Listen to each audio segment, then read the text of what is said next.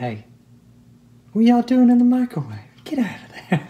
I'm gonna show y'all how to make the most bestest mac and cheese you ever had in your life, okay? Southern style. First, you're gonna need mac and cheese. These are the ingredients we're gonna use. You're gonna wanna get that 7% fat ground beef, okay? Don't get none of that flying beef, none of that garbage, okay? You want ground beef. If it's not from the ground, then it don't go in my mouth, okay? So, let's grab this mac and cheese.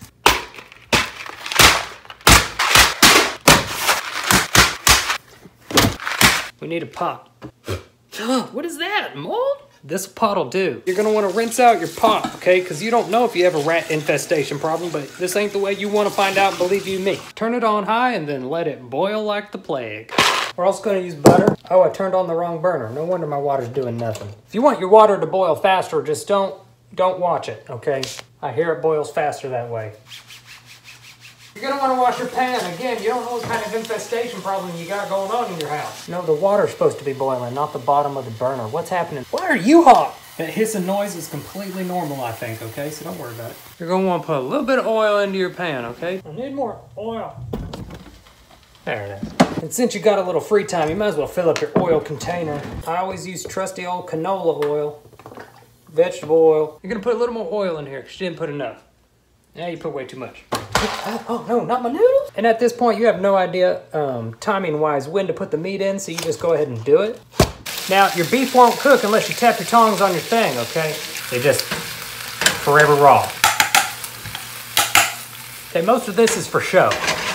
You severely misjudged the timing, okay? Your water's not yet boiling, but your meat is completely done. You're gonna wanna add a little bit of salt to your beef. You don't wanna salt bay it, okay? No, you wanna be a little more aggressive than that if you want it to taste good. So instead of salt bay, you're gonna salt. Been with that person for a while, maybe 15 years y'all been together, okay? You can pepper bay it though, okay? Pepper like you just met her.